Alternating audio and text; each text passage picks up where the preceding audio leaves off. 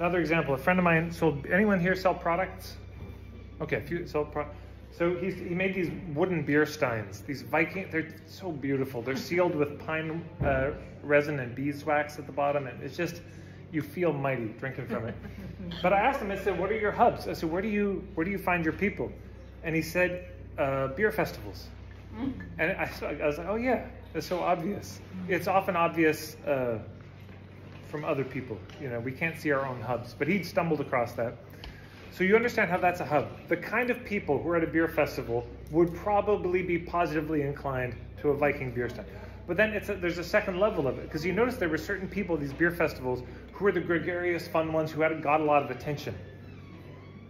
And so these ones, the party people, the good vibes, you know, these people would be the ones who should carry the steins. So he went up to them and was like, could you just walk around with these?